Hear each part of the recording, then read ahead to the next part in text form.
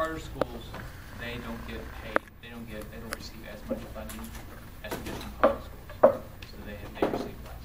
So, and the decision on charter schools, as you know, is made at the district level.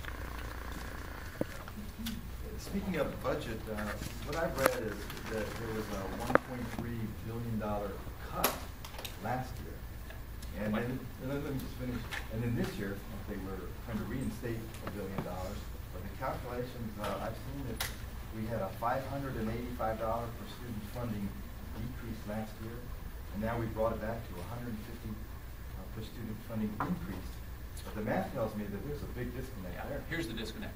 The federal government provided funding that went away. So in the fiscal year ending this last June, the federal government had funding that went to K through 12. They cut all that out. So you had, at that point, you had federal funding and state funding. The federal government cut all theirs out. We kept ours flat. Then this year, with no additional federal money, we increased ours $1 billion. It's your money. I mean, it's not like there's any free money. It's your money. So I know where that money came from. Yeah. So the state, my first fiscal year, kept it flat. This year we increased $5 billion. $1.68 billion. So the federal government cut theirs the year before.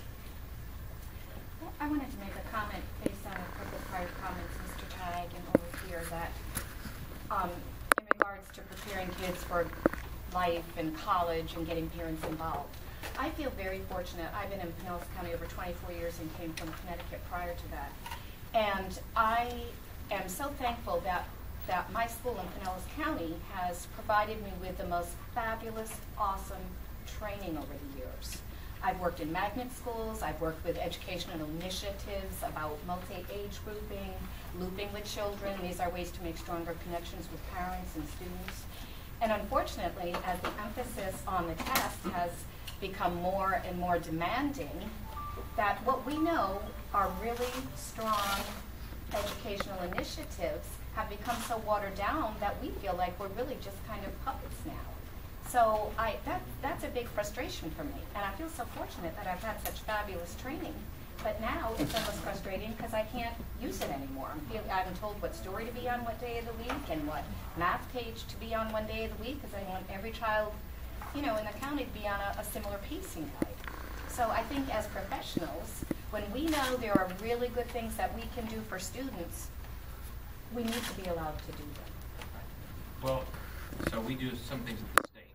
The federal government does some things, and the local districts do things. So, the things I'm trying to figure out is what are we doing at the state that's making your job, what can we do that makes your job better?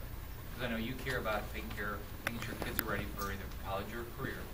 So what can we do at the state? What are the programs that the state has passed, regulations, laws, things like that, they're having an adverse impact? I think most people believe that we have to have some measurement system, but it can't be you're just testing all the time. Yesterday in Miami, they gave me a whole chart of how it was at the high school.